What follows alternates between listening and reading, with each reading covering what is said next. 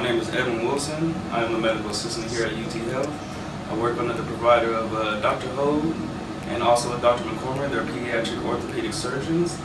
I became a medical assistant under the Homer University. I also got my associate's degree with my medical assistant. The reason why I chose the medical assistant route because I didn't know if I really wanted to become a nurse or wanted to become a surgeon just like as well as Dr. Webb, Dr. Ho, followed by a lot of other residents. How long did it take to become a medical assistant? Say for instance someone wants to become a medical assistant. How long does it usually take, and how did they go through that process?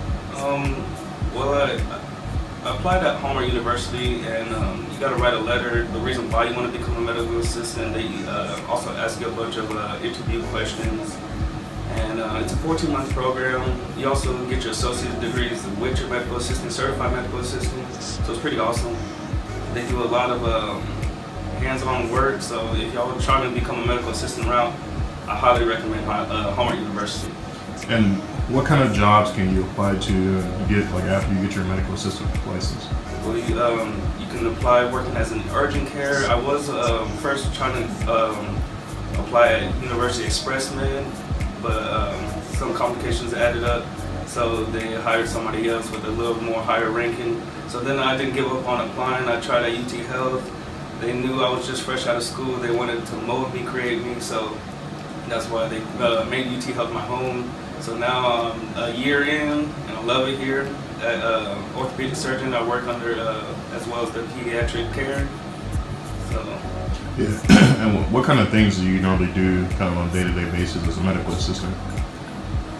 It comes up from a lot of things. You can remove sutures, placing orders, put in lab requests per provider, per nursing practitioner or the resident, what the doctor prefers. You can remove sutures, removing wound care or doing wound care. There's a lot of variety of things in the medical assistant world. Awesome. So if anyone wants to be a medical assistant, any other advice for them that you may have? The advice I should say, if you don't know what route to choose, medical assistant would be the awesome route to start from, to get your feet wet, to experience a lot of new things in the area, know what you want to take in part in life, and if you want to further your education, being at a big organization would be awesome to be in. Awesome.